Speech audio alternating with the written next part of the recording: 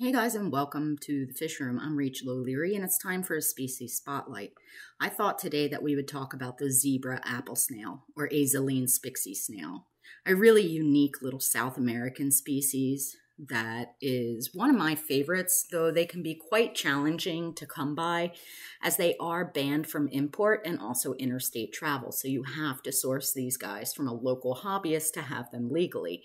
Now you are allowed to own them, and they're actually not invasive in the United States. There's no known invasive populations. So they are one of those snails that are unfortunately just lumped into the banned from transport laws by APHIS simply because of their species. Now, they can hybridize with known problematic species like the giant ram's horse or Marissa snail, which is probably the reason that they are maintained on this list. Now, these guys are a bit smaller than a lot of the other mystery snails, only getting to about an inch or an inch and a quarter, but similar to those guys, they have very comparable care, meaning harder water is definitely better to prevent erosion to their shell. They also need a diet that is rich with calcium and a temperature range from 72 to 82 degrees Fahrenheit.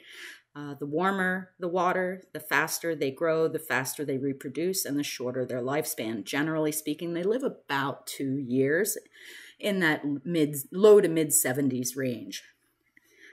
They're yellow with dark brown spiral stripes.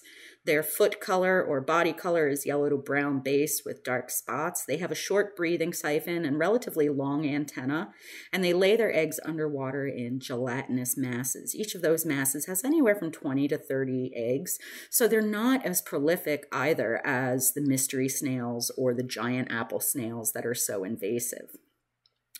Now, as mentioned, these guys come from Brazil, where they live in rivers, ditches, canals, lakes, pretty much anywhere there's water.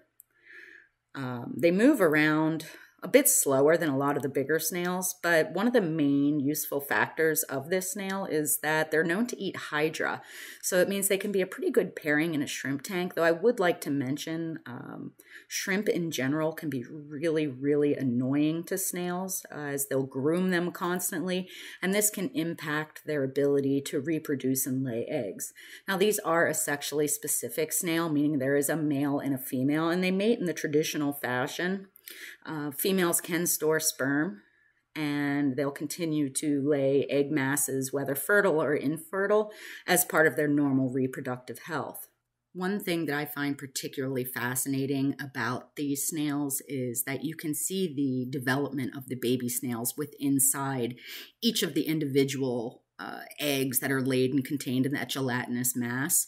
And it's really fun to be able to watch them develop and grow and then eventually hatch. Now, the babies are super tiny, like grain of sand tiny.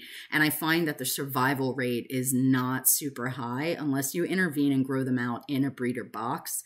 In my aquarium, I just leave them where they lie, especially since this is not a snail that I can ship, so I don't need a huge yield of their young. All in all, I find them to be a super rewarding, super beautiful, super fascinating, really incredible species that is well worthwhile keeping if you can find some in your area. As far as compatibility with fish, they're well suited to keep with small, peaceful species, but as with any apple snail, care should be taken to make sure that nothing that is prone to nipping their antenna, which do resemble worms a bit, would occur. But as always, I'd like to hear from you guys. What are your favorite snails? Let me know down in the comments, and thanks as always for your continued support.